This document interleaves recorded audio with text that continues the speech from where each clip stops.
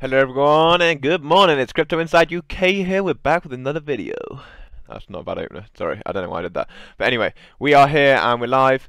We're looking at the Bitcoin USD chart, we're looking at it on daily. And I just want to take you guys back to what I was saying in this area, in this area, in this area, in this area, in this area. This is a daily chart. So so how long I've been doing this YouTube, I've been saying Bitcoin is going to range sideways. And just no one's really been listening to me. But what has happened in the last few weeks? Bitcoin has ranged sideways. Has it or has it not? No one can tell me anything other than that. I said that it would range, and I did actually say I thought it would be between these support levels. I also said the bottom range would be this fib line, and I said the top range basically would be the 58k. And guess what? I've been pretty spot on so far. I did say I'd like to see it push above here and get above. I think if we did, then we could break above to new all-time highs, but we haven't been able to. And I made this a massive point in my YouTube video yesterday. That this is the top, or it could have been the top, especially for now. Like, I don't know if it will be full-time, but for now, 702 line has acted as massive resistance. It's a big line in cryptocurrency. I don't need to go over that anymore because we talked about it so much yesterday. But this is why I make these YouTube videos, guys. I don't make them for a laugh. I make them to try and show you what I see. I literally did call that I thought Bitcoin would basically dump, and Bitcoin has dumped. So don't say I didn't tell you so. If you don't watch my YouTube videos, maybe it's a bit of a sign to say, open your eyes, guys, and have a listen to what I'm saying. I do not make it for no reason. Anyway, that being said, absolutely buzzing about the news from Elon Musk that they're not going to be accepting Bitcoin as payments anymore. We all know, if you follow me, that it's not sustainable. The transaction fees are too high, and that uses too much energy, and it takes too long. Like, who can pay someone in Bitcoin and wait flipping an hour or half an hour for your payment to go through? What's the point? What's the point? I'm sipping my coffee. What is the point in that? Like, it's not moving forwards. I get what Bitcoin is. I've been in the space since 2017. I had Bitcoin back in the day. I don't really have much now. In fact, I have nothing left. Cycled out of all my profits out of it. It could still move. I'm not saying it won't. It could be around as a store of value. If it does, great. But everyone's starting to open their eyes and see it isn't Bitcoin. It's not the one. It's not the one that's going to stay at the top of the charts. And when I say the one, I don't mean there's only going to be one crypto. I mean it's not going to be number one forever. The only way that happens is if we get institutional allowance in and we trade the ETFs of it, so we don't even have to buy and sell the price of Bitcoin really. They'll just buy and hodl it, and then you can paper trade the ETFs, and that's the only way, in my opinion, that we see it stay around for a long time. Or we change from proof of work to not even proof of stake. We need some kind of consensus model, a bit like the old boy XRP's got over it, but we'll see. We'll see what happens. And then everyone's saying, yeah, but Bitcoin Max these arguments, yeah, but it's mainly now 75% renewable energy, sustainable energy, blah blah blah. I think that's a ridiculous argument, because why would you waste that much energy? It still takes up like the same amount of energy as the country of like Denmark does each year. Why would you waste that much renewable energy on a cryptocurrency when we're supposed to be advancing us? That's not advancing us. That's a waste of energy, if you ask me. We're supposed to be like not wasting stuff. Yeah, it's renewable energy, whatever. Use that renewable energy on something else. Just have a better blooming business. Have a better blooming working model for Bitcoin. It's not flipping difficult. But yeah, anyway, that's me off Bitcoin now. But this is what I've been trying to tell everyone for so long, guys. Like, there's a reason I've been saying it's going to range in here, because I've seen it before. I've been in this bull run alt season before. Bitcoin trends sideways, altcoins start moving off. You're going to say, oh yeah, we haven't seen much for altcoins. But believe me, guys, it's coming, and it's already here. Like, even today, Quant is up.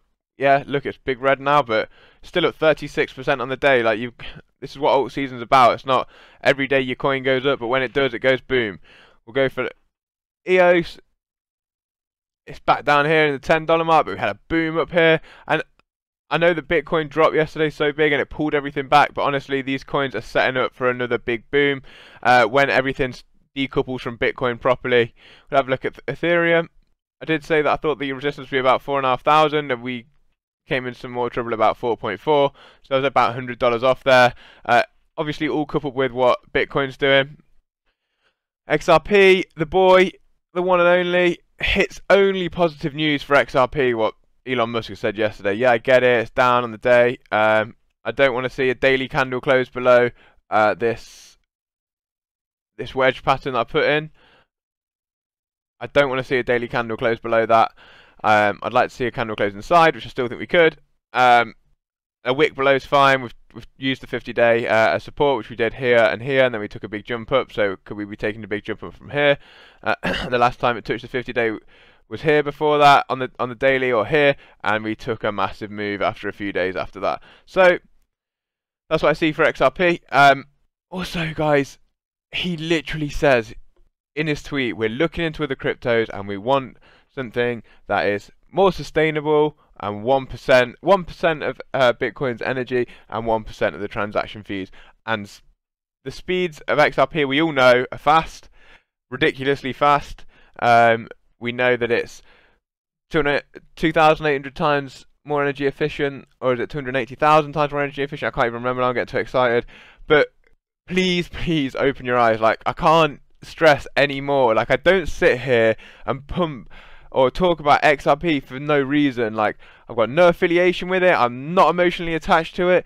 It's just a no-brainer for me. It's a no-brainer. I'm here as an investor. I was here because I like the tech in 2017, 2016. People come in and say, yeah, you're just there to make money. Yes, I'm here to make money. Of course I am. Of course I am. We all are. If you weren't, you wouldn't put any money into the market. People come in and say, oh yeah, I'm here for the tech. Like, I'm a libertarian. I want to get away from the banks. No, you're not. No, you're not. If you didn't want to make money, you would not be putting your money into this market. Simple as that. Simple as that. I am on a rant today, and I am buzzing, by the way. It's not a bad rant. I'm absolutely buzzing, by the way. Like that tweet yesterday. Yeah, the market's come down, so what? Oh, by the way, I bought some more XRP today, if anyone wanted to know. It's already 80% of my bag, and I've transferred some extra fiat into there to buy some more, and I've sold off. What did I sell off? Sold something else. Last night I sold something else. I can't remember what it was though. My EOS, sold that. These are my only holdings left: Ethereum, XRP, Litecoin, Chainlink, XLM, VeChain. Whether you think that's good or bad, I've been consolidating all my portfolio into XRP because I'm that confident that we're going to see a boom. If I'm wrong, I'm wrong. The market's speculation anyway. And I'm going to speculate on something that I think could actually bring decent returns.